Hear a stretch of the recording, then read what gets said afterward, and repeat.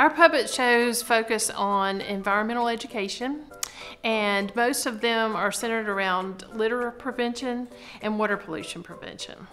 I think it started about 23 years ago, and Connie Waller, who was the director here at that time, had an idea to come up with a mascot. And our mascot is Detective Seymore Green. He's a raccoon and he's a puppet. And kids at a local elementary school had a contest to name him and came up with the name Detective Seymore Green. So all of our puppet shows feature Detective Seymore Green, and we have several other puppets that join him in their stories that they act out to tell environmental lessons.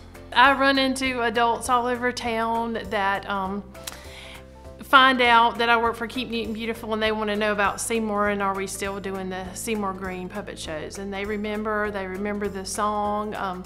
There's a song that says "Help Seymore Green," and a lot of people around town know that song. A lot of the younger kids want to know if Seymore is real, and I often tell them that he's a real puppet. But they think that he's real, and they want to know where he is and where does he sleep and what does he eat and why isn't he there whenever I show up somewhere. They want to know where's Seymore and what's he doing. We see kids from preschool all the way through elementary school. Sometimes we do special needs children who are older, and we have even done the puppet show for senior citizens, so all different age ranges. Whoever's interested, we're glad to come and see them.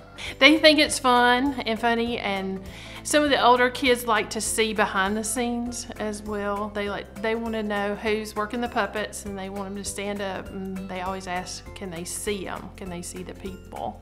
We would love to go out to the schools again as soon as they will allow us to come and say it's safe. So we'd be glad to do that. And also, sometimes we do puppet shows outside. We can do them in a big auditorium. We can do them for a small group. So however we can accommodate so people feel comfortable with us being there in person, we're glad to do that. And also now we're going to have the availability of our puppet shows on video. So if we can't go in person, we'll have that resource to provide.